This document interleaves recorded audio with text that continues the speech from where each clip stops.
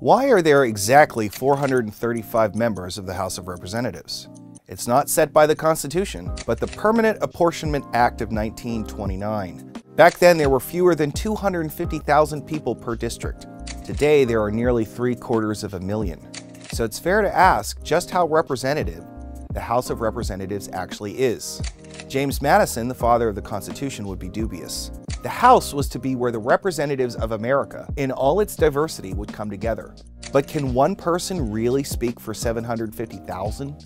Today's average district is larger than any state back when the Constitution was ratified. So what can we do about that?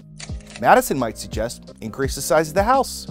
In Federalist 56, he uses the British House of Commons as a model for the size of the House.